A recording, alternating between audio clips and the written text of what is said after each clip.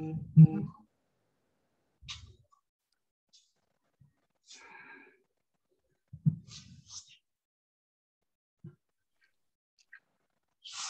we're just going to give a few more minutes for people to log in and join. So I'm going to give it about a minute or two, and then we'll get started with the presentation.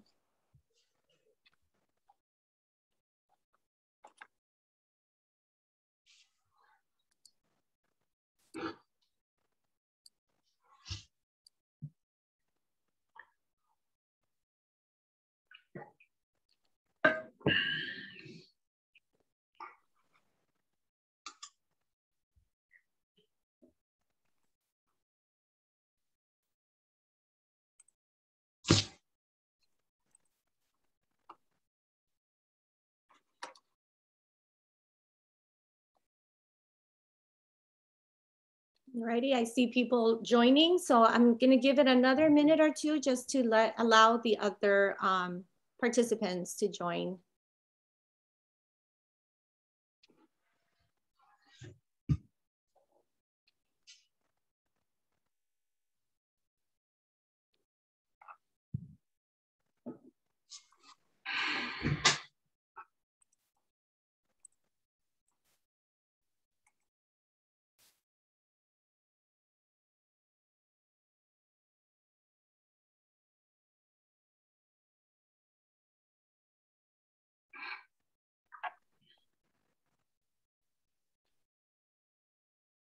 Alrighty, so it looks like some participants are already in. I'm going to go ahead and start with just the introduction, and that way it'll allow people to still log in until our presenter is ready to present. So good morning and welcome everyone. Thank you for joining us this morning for the CASp Certified ADA Compliance Information Webinar.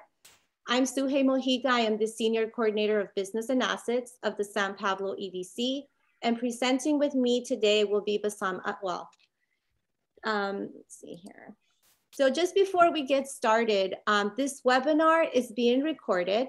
A recording will be available on our website at www.sanpabloedc.org.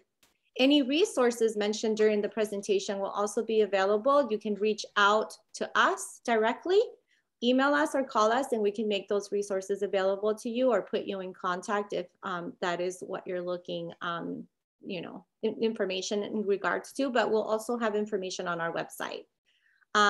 All participants are muted, so we do welcome your questions. What I will ask is that you type them in the Q&A box or in the chat box. You can definitely raise your hand and type it in, and then if we have time during the webinar, our presenter will either answer your questions during, or we might have to wait until the end, but your questions will be answered if we have time, if time allows at the end of the presentation. Let's see here. And just before I introduce our presenter today, just to give you a brief overview of what San Pablo Economic Development Corporation does in terms of programs and services that we provide to the community and to the Contra Costa County area. We have technical assistance for businesses, membership and sponsorship benefits, access to capital, home ownership, job development and career counseling, degrees and certified training, and employment support services, just to name a few. That's just a quick summary. But again, you guys are welcome to reach out to us if there's anything that you would like more information on. And to get started today, our presenter, again, is Bassam. He has a master's degree in architecture from the University of Venice, Italy. He's an architectural designer, project manager, and a certified access specialist. Bassam has over 30 plus years of architectural experience, including 20 plus years of experience in the United States. This webinar, again, was possible with the help of our wonderful partner, Cal Accessibility and Bassam. We are grateful for their partnership and collaboration with San Pablo EDC. And again, I would like for everyone to welcome Bassam. Bassam is all yours. Thank you very much. I'm going to go ahead and share my screen. So give me 1 second.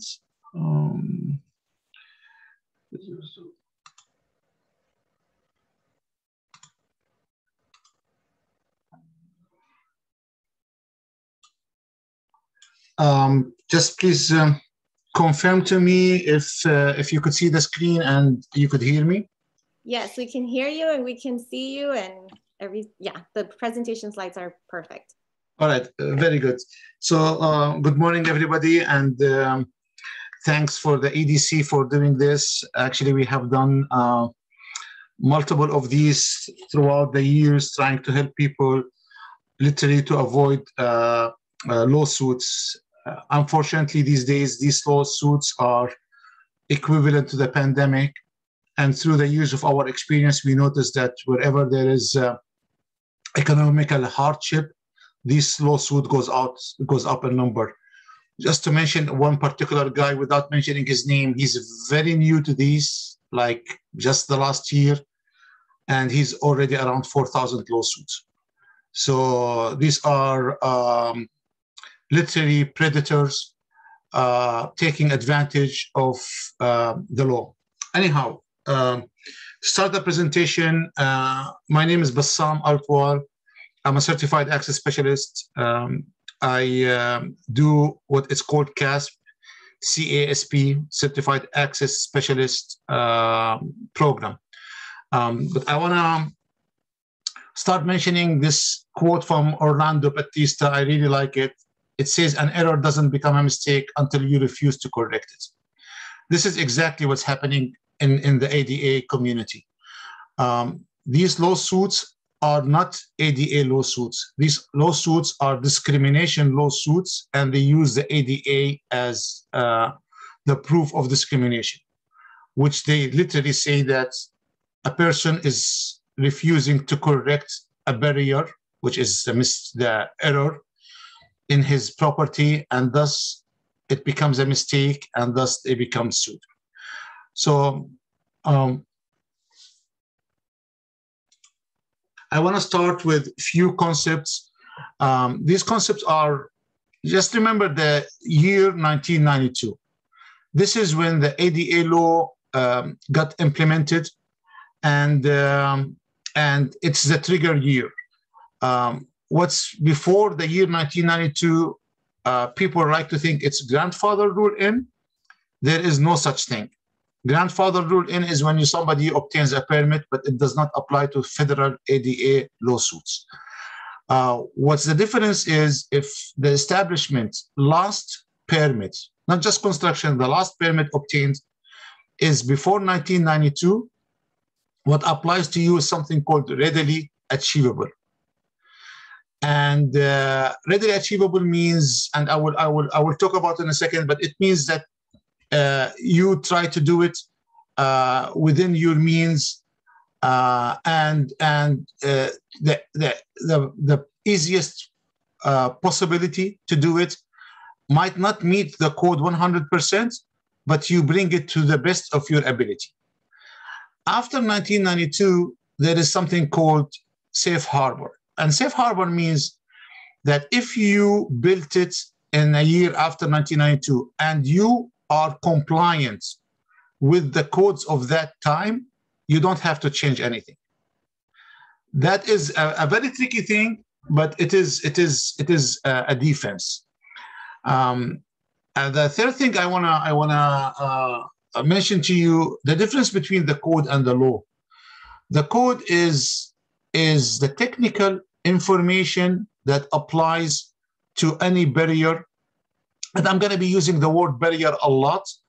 The word barrier, it's like if your parking is not configured right, that's a barrier. If your door pressure is too high, that's a barrier. So the word barrier applies to any technical ADA item that is in the code. So code is the construction code. There is multiple codes throughout the years. There's federal codes, there's California codes, there's housing codes. There are almost infinite entity of codes. But if you do any construction, if you modify, you use the code. The law is the law. It's similar to any other law that is punishable. Federally, it's punishable by just making you fix it. California and Hawaii is punishable also by making you pay a fine. And we could talk more about that and answer more questions about that if needed.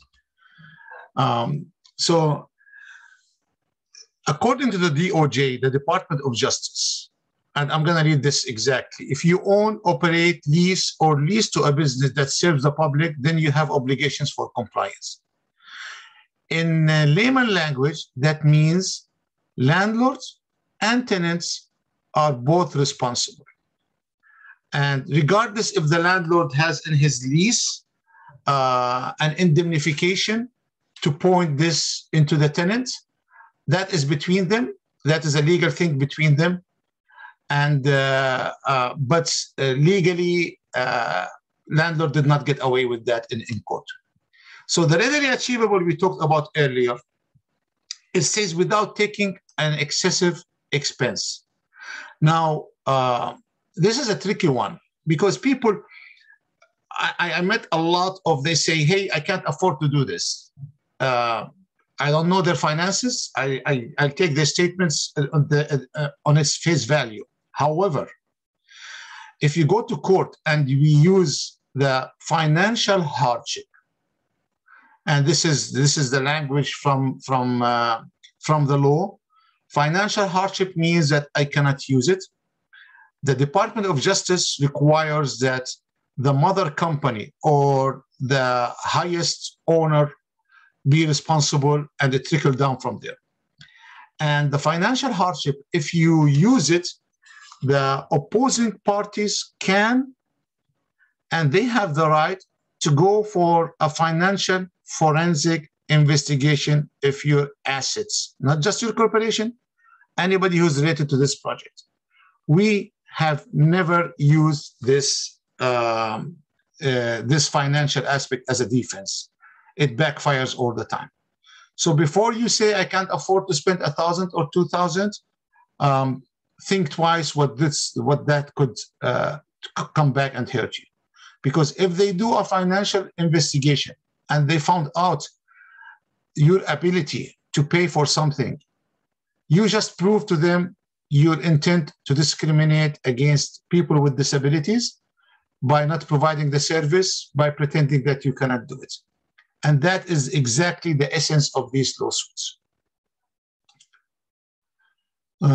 So a barrier is any element that does not meet the standards, the ADA standards, American Disabilities Act standards, or California Chapter 11A or Chapter 11B. We talked about readily achievable, and we talked about the safe harbor. I sometimes call it safe haven.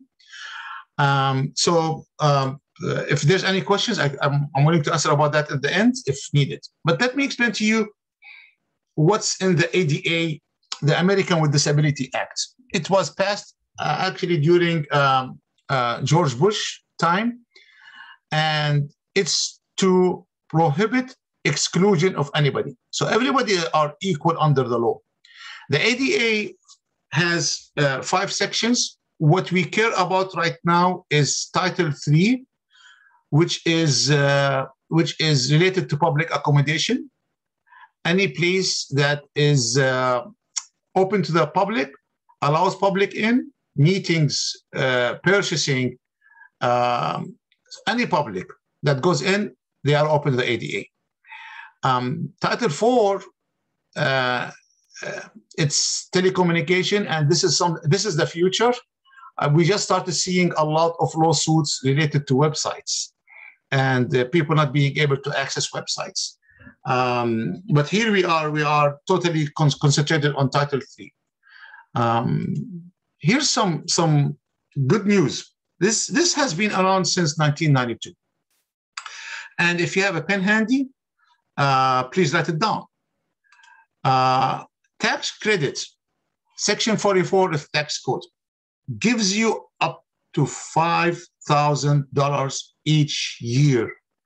It actually gives $10,000 to $250. $250 is for fees, and $10,000, and you are allowed to use 50% of that. So you have $5,000 credit every year for any ADA work that you do. Like if you're a restaurant and you buy tables, ADA tables, you take that money down.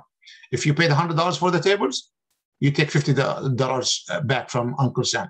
How does this thing work? At the end of the year, when you pay your taxes, you will you submit receipts instead of paying taxes. So if you have receipts for $10,000 and you owe taxes for $5,000, you give them those receipts and you don't pay nothing. So that reduces, and that applies also to the landlord and the tenants. There is a very almost everybody comply with this. There's a couple of exclusions, like if you make millions, over $1 million, or if you have more than 25 employees. But if you do, there is a tax deduction, section 190 of the tax code. It gives $15,000 deductions for any ADA work that you do. And that applies to everybody, regardless of number of employees and regardless of the amount of money they do in profits. So if you take anything out of this presentation, write down 44 and take advantage of it. This was available since 1992. That made it interesting for the plaintiff lawyers to use it, actually saying that, hey, you had money from the government since 1992. How come you did not fix your property? And ignorance was never an answer. I did not know about it. Is not a defensible answer. So California noticed that these lawsuits have been abusive. So they came with Senate Bill 1608. The one thing that Senate Bill 1608 around 12 years ago, it's created the CASp program, but it did something else. We have a law in California called the UNRWA Act. The UNRWA Act says if you discriminate against anybody for race, religion, sex, any kind of discrimination, including disability, you have to pay a fine of $5,000 per barrier, which means a bathroom has 68 barriers. The lawsuits 10 and 15 years ago used to be 200 and 300,000 lawsuits against a business. It definitely will take the small businesses out. So California came back and said, no, we will do it per visit. So they reduced the $300,000 damages to $4,000 damages. That's a great reduction. But at the same time, those who used to sue, they knew that they didn't sue small businesses because $300,000 will take them out of business. They usually will limit it to around 50 and 60, where people have to think about it. But now it opened up to multiple lawsuits against small businesses. And I would talk about the average of the lawsuit settlement, and if I don't, please remind me. But this was not enough. This was not enough because California realized that the amount of lawsuits did not stop. So they introduced a second bill, 1186. It tried to eliminate those lawsuits and reduce attorneys' fees and make the attorneys pay higher fees. This bill created, it amended actually the civil code and created the limitation of amount of money for small businesses to pay, even if they don't have and hire a certified access specialist. But again, it was not enough as well. So California came back with Senate Bill 269. Senate Bill 269 allows a small business 120 days of grace period. It will stop the damages from a lawsuit. So if somebody sues you 120 days after you do a CASp report. You have to obtain a CASp report to take advantage of Civil Code 55.53 and 55.56, which is Senate Bill 269, and limit the penalties against you.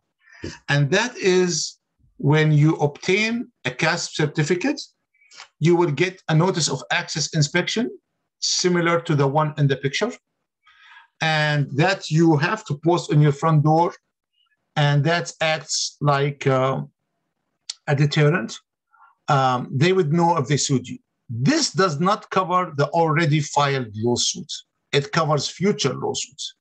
But it does help because we noticed a lot of lawyers following other lawyers and filing lawsuits. Below in your screen, you see part of a sample from a CASp inspection. It was, for example, a cashier counter. Top of the counter is not 28 to 34. We found that the top of the counter was 38 inches. And depends on the year of construction, we could suggest solutions. So that is, and there will be pictures. That's part of the CASp inspection. But at the same time, you will get another certificate, maybe other two certificates similar to the one. In this certificate here, if you see my mouse, there is a number in here, and this number is related to your address. And this number, this certificate is, it's for you to decide to post it or not. I always suggest for my clients to post it because it's like the alarm sticker on a car.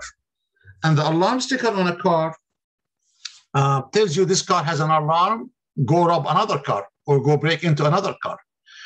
And this certificate on the back of it, it will say what's your status. Your status will be inspected by a CASp, which means that you still have barriers you need to fix, or compliant. They both look alike. What I suggest is if you get this certificate, make a color photocopy of it, of the front of it, and post that color photocopy in your window and keep the original in your files because the sun will destroy it. And again, you don't have to share the information on the back of the certificate with anybody. So I'm gonna go start giving you some examples of barriers with pictures, and we could talk about that. But this is a good time if there's any questions related to the taxes or to the laws that we have talked about.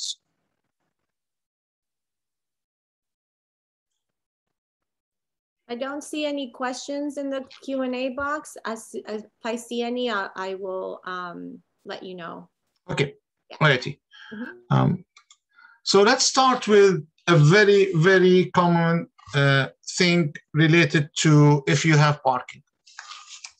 There's a lot of people who bring in the sign from their towing company and put it on a post and they think they're compliant. They're not. This is the compliant sign. And there's rules and regulation about the size and the language. However, almost everywhere I see people posting this sign without the phone number information in it. This sign is not valid unless it has the phone number information in it. So the phone number should go in here. It's very important. Just because you have this sign and under it there's another sign with the phone number of the towing company, that does not help. This sign is specifically not related to people with disabilities. It's related to people who are able to know not to park in a people of disabilities. This is a very, very common mistake.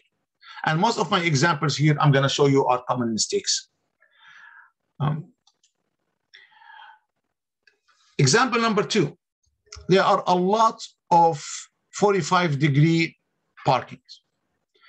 When a parking is designed at 45 degree, the way it's measured, you could see it in this lower picture. This is how we measure 45 degrees. It's almost always measured wrong, almost always. And that is something that contractors don't catch, still haven't been catched, and it is a problem. So a parking should be 9 feet wide, 18 feet deep, with a van accessible of 8 feet wide, or 5 feet if it's not van accessible. But if it's van accessible, the access aisle, this is called access aisle, has to be to the right of the parking. So if you have only one parking, it has to be to the right. This is a very common mistake because most small shopping plazas have their parking at 45 degrees or 30 degrees. And it's typically, if you only turn the ADA parking to 90 degrees, you will have the same exact space. Not in where the picture that I showed you, because in this picture there is also the curb there. But in general, the 45 degrees, you could obtain it with the 90 degrees, maybe 1 foot difference. The other common mistake, and this is related to California only, is the parking signage. In California, we have to have put the minimum fine on the parking fee. We have to. It's not federal. It's related to California. So on a federal lawsuit, this might not fly. But I saw judges who said California is more stringent, and we have to apply what is more stringent. The van accessible sign has to be on the left sign, left parking, with the access aisle on the right, and this is another common mistake. The other common mistake, that if the sign is in a path of travel where people walk under the sign, the bottom of the sign has to be 80 inches. It's very important so people don't get hurt. Moving on, ramps. Now, what we have here is what is called a curb ramp. A curb ramp differs from a ramp. The difference between a ramp and the curb ramp is that the curb ramp is a connection between a vehicle way and a path of travel, which is a sidewalk. A ramp is a connection between a path of travel and a path of travel. So vehicle to a path of travel, curb ramp, a walking space to a walking space, ramp. If you have a curb ramp, you don't have to have a railing. But if you have a ramp, you have to have railing. And there's special designs for the railing. This is an older design. Right now, the new railing, the measurement 12 inches has to be to the inside of the curvature. And again, safe harbor or readily achievable applies in this case. The other common mistake of a ramp is at the end of the ramp, it has to be 72 inches long, the landing, not 60 inches. So people, so the extension of the railing is applicable without interfering with the turning space. That is another very common mistake. Let's talk about other common mistakes. Door handles.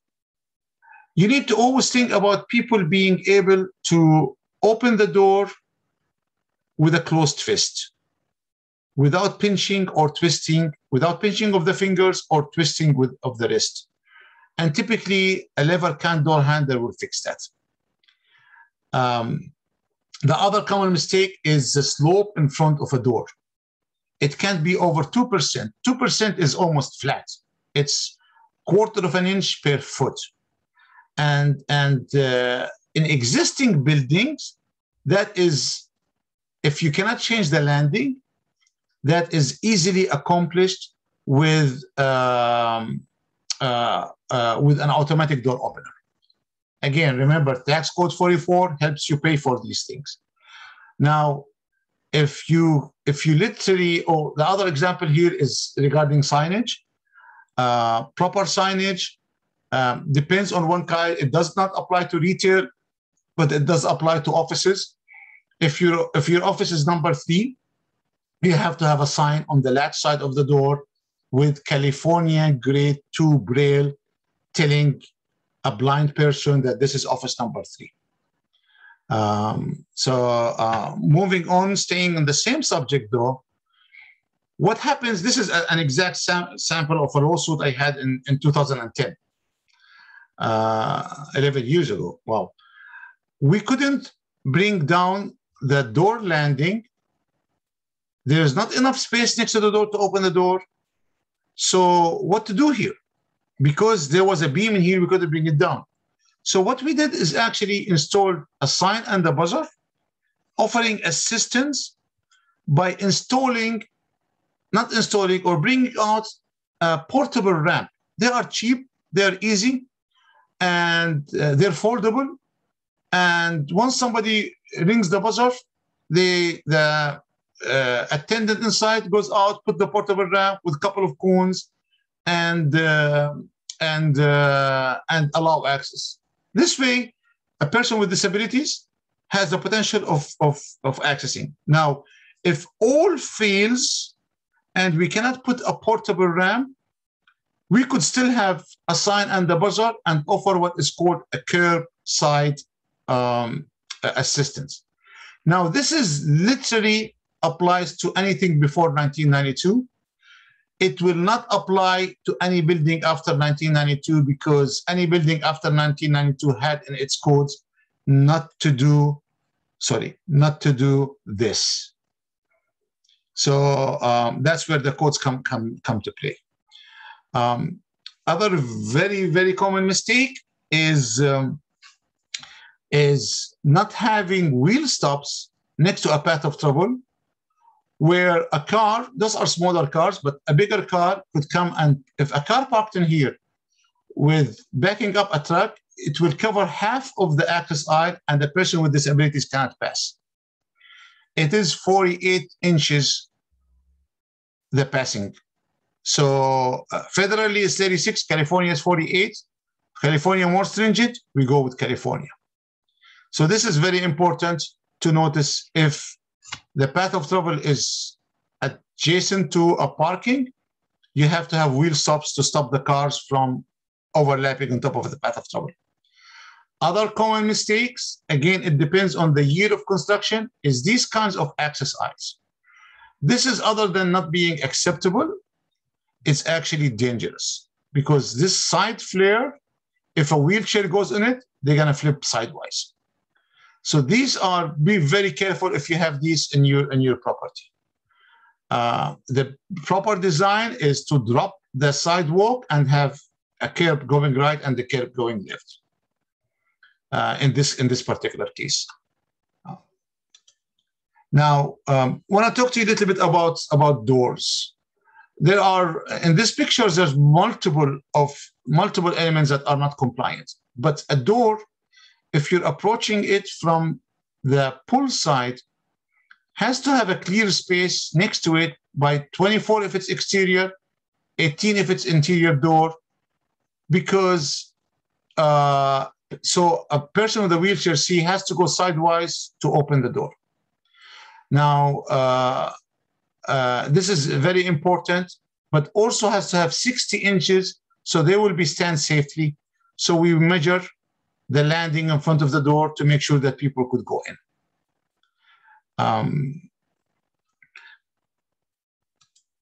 Other things that related to a door, for example, if the threshold is too high. Now, depends on the year of construction, we could always install what is called a threshold transfer. But at the same time, if your door doesn't open 32 degrees, see here between the fully open door and the edge of the door, 32 inches is at 90%, at 90 degrees open, must be the clear space to pass. In older buildings, sometimes it's too expensive to change the door. We could always install an offset hinge that brings the door to the inside. This is like $70 worth of solution, but this gives you, adds 2 inches. So if your door at 30 inches with the offset hinge, you will get to the 32 inches. It's an easy solution.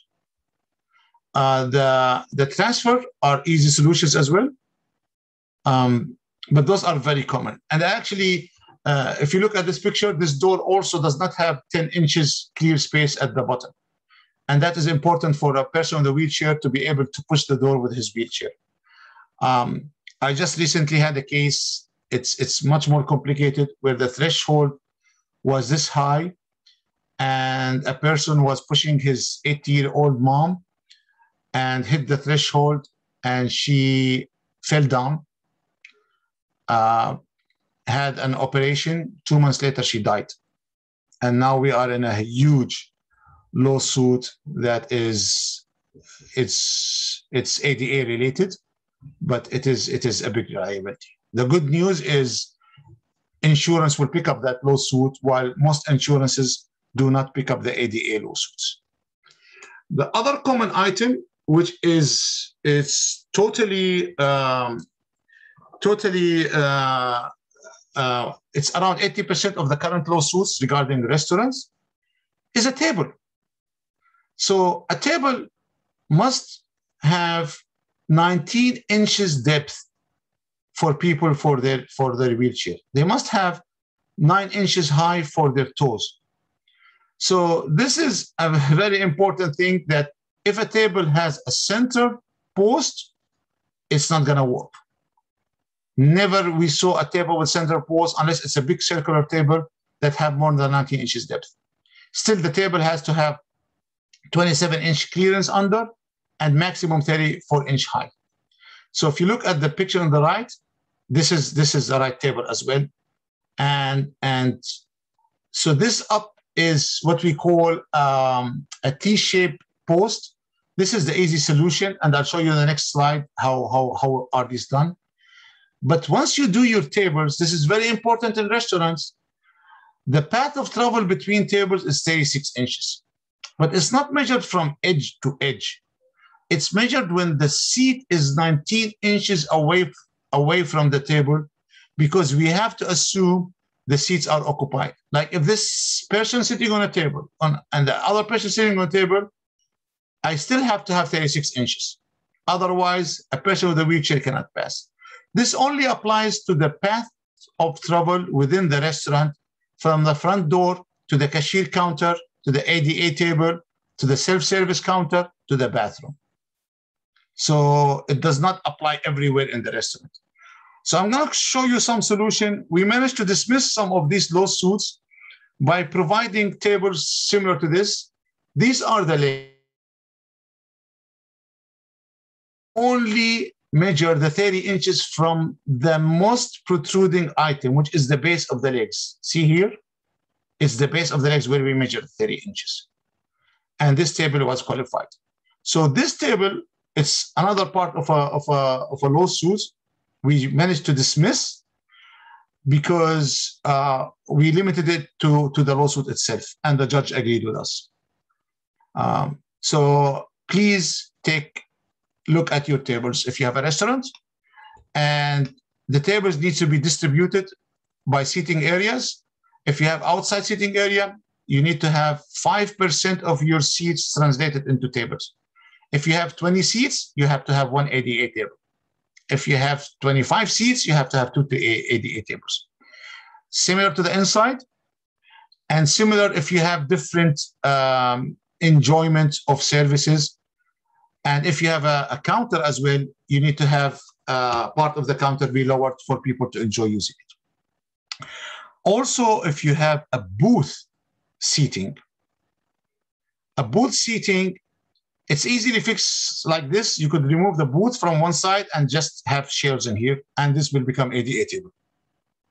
Remember, ADA tables needs to have the symbol of accessibility on them. If they are self-seating, if you seat them, if you have a hostess and seat them, you don't have to have that symbol of accessibility. There are always solutions, and there was always creative solutions. Here is another very common barrier. Nothing could protrude, Nothing can protrude more than 4 inches maximum between the heights of 27 and 80. So anything hanging can't hang under 80 inches. Remember, we talked about that with the parking, but that applies to the interior as well. Apparently, there are, I'm 6'4" tall, but there are blind people who are taller than me and they could hit their head. But if something is protruding more than 4 inches, the cane cannot detect it. So in this case here, a blind person or semi-blind person walking could hit his side on a protruding item. The solution is easy. You just put a post in this area under the counter in this case, and the cane will hit it, as long as that post is no more than 4 inches from each edge. Now, I mentioned before the counter. If you look down here, this is the food counter. A food counter has to have the 19 inches depth. But if you have a cashier counter that is high and it was built before 1992, you could install a flip-up counter. This is a residential example, but just I like it as an example. And the counter will flip up and be used whenever a person with disabilities could come and to your store. So there's a difference between a food counter and a cashier counter. Cashier counter does not need a knee space under it because people could approach it.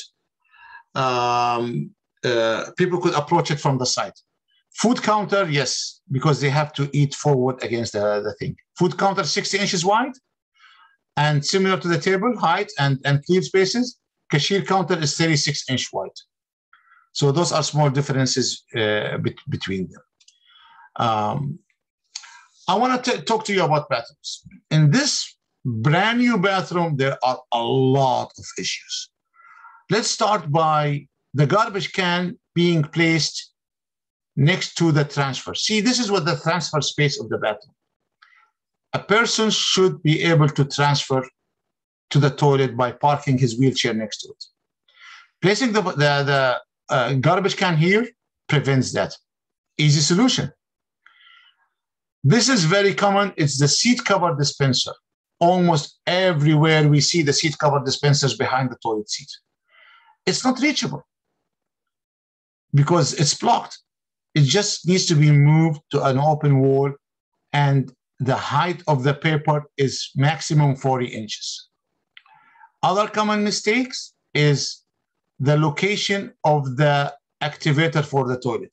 It can't be across from the toilet. People cannot cross over a soiled toilet to flush. It has to be on the right side, on the open side. This, when you buy a toilet, you always have to specify if you want the actuator to be on the right, on the left side. So be very careful around this. The location of the grab bars, this back grab bar should be 12 inches and 24 inches center to the toilet, and usually no more than 6 inches from the edge. The other thing is, this is the location of the center line of the toilet. Now, federal law says 16 to 18. California says 18 exactly, but then California changed it recently to say 17 to 18 to give you a leeway. Now, what happens here, when we have one exact dimension, we could have a construction tolerance of 1/4 of an inch or less. But when we have a range like 16 to 18 or 17 to 18, we have to be between that range, and even 1/8 of an inch over 18 becomes a barrier. Now, doing the plumbing works usually is expensive. It's really expensive. And usually people are off by 1/2 inch. So installing an offset flange under the toilet, it's, I don't know, it's maybe $35, gives you up to 3/4 of an inch in each direction. There are actually toilets that give you 3 inches, but they're hard to find and they're extremely expensive. Because the bottom of the toilet is what's used here. So there are, as I said, 68 items that could go wrong in a bathroom. and those are part of this. The best garbage can you could use is the one embedded in a wall. So I want to talk to you about sinks. Another example, sinks, central line of the sinks from the wall can be over 80 inches. Sinks height is important. Sinks knee space is important, similar to the tables. But the sinks plumbing, the hot line and the drain line has to be covered, because if the hot water is running and a person brings in with his knee, he's not gonna feel the hot water. He's gonna get second degrees burns, and just because that edge was not. The cover is really easy to buy, easy to purchase, and available, I think, through Amazon. Those are very common mistakes that are happening here, and I am open for all your questions if you have any questions. If not, hopefully you get some information that is very helpful. And I know the EDC has a copy of this presentation as a PDF. They could share it with you guys with the pictures and everything. And also, if you have a quick question, feel free to send me an email. Emails are the easiest part. Obviously, it will be a general questions because we cannot give answers based on hypothetical. So said that, if there's any question and answers, please feel free to ask them. Thank you, Bassam. That was really great information. I do have a question, and it's who is subject to ADA requirements? Any business that is open for public accommodation. A retail store is subject to ADA compliance. Offices are subject to ADA compliance. So if you're a business, if you own, lease, operate, as we said in slide number 2, then you are subject to the ADA compliance. There is another compliance related to employees and employers, but for new businesses, it comes automatically. For older businesses, it depends on a request. Like if you have an employee who suddenly became disabled, you can't fire them, and they will request from you to provide them with, for example, a grab bar in the bathroom. You go and provide them with the grab bars in the bathroom. Some residential are under the Fair Housing Act, and if they have a leasing office, the leasing office area is a public accommodation. Apartment buildings have been sued. There's multiple lawsuits right now. But the Fair Housing Act if your building was built before 1992, it does not apply. You don't have to change anything. It does not apply under residential. So again, if any people who don't work in your business come to your business, you are a public accommodation.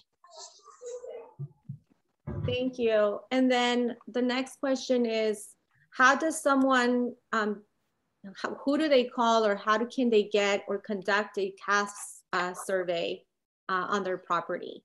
Well, you can call me, but there is a list. If you go to the Department of State Architect, and there's a list there with all CASp people.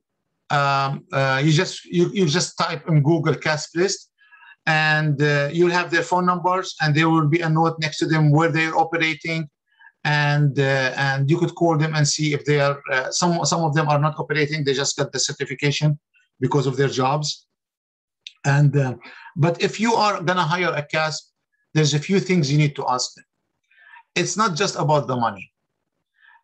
You need to ask them if they will issue you the certificates. Some CASp experts are not issuing certificates because they don't want to have the legal obligation. Second, you need to ask about their experience, and have they been to court as expert witnesses. This is very important because if you are sued, the case could get complicated at any time. So if you are sued, you need somebody who the court recognizes as an expert, and not every CASp certificate is recognized by the court. The other thing, you need to find out referrers and find out their background. There are a lot of, there are few, not a lot, but few CASp people that are actually contractors and retired and went through the examination and somehow passed it. The passing rate is 25%, so it's not an easy exam. And they might exaggerate the solutions because they're contractors at the same time. The final thing I could advise you is to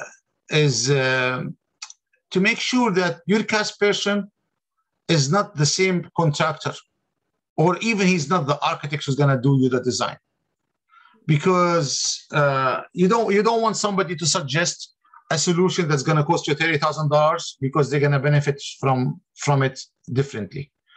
I personally do not. I stopped doing designs a long time ago. I only do accessibility consultation. I do peer review of architects' drawings, and I check on the contractors after they construct it. One example, a person obtained a CASp report in San Francisco, and the person who gave him the CASp report, an architect, suggested around $35,000 worth of fixing. And that $35,000 includes the design for the new fixing. The building was pre-1992 and never touched. So the lawyer who knows me hired me to go double check on it.